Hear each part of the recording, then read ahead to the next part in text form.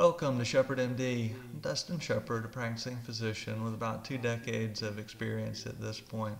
Today we're going to consider a presentation by Dr. Jason Fung titled A New Paradigm of Insulin Resistance. In this video he explains a new way of thinking about type 2 diabetes mellitus and how you can potentially cure it rather than just treating it or managing it over the long term. I know this sounds too good to be true, but I think he's really onto something.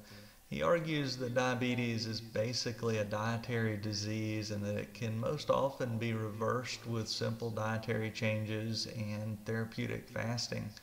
So basically a low carbohydrate approach to eating and a rational and careful application of periods of fasting or therapeutic fasting to help burn off excess sugar reserves in the body. And he appears to have had a very good success rate with helping people to work through this and to get off of their medicines.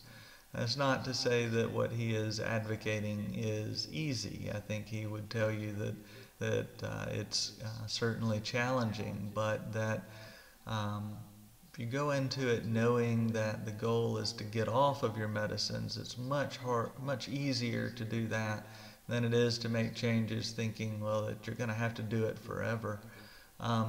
This video really doesn't go into the nuts and bolts, but really gives the framework and the conceptual understanding that you need to then go further and either discuss with your provider before you pursue anything as far as implementing his ideas. I would want you to talk with your provider or your physician and map out a plan for how you would implement this and how you would manage any medications that you might be taking. But I think it gives you a way of understanding it, and he has other presentations available online that you could certainly find benefit from reviewing as well. As always, if what we are providing is providing value to you, please click to subscribe, click for notifications if you would like, and leave us some comments below so that we know how we can better provide value in the future.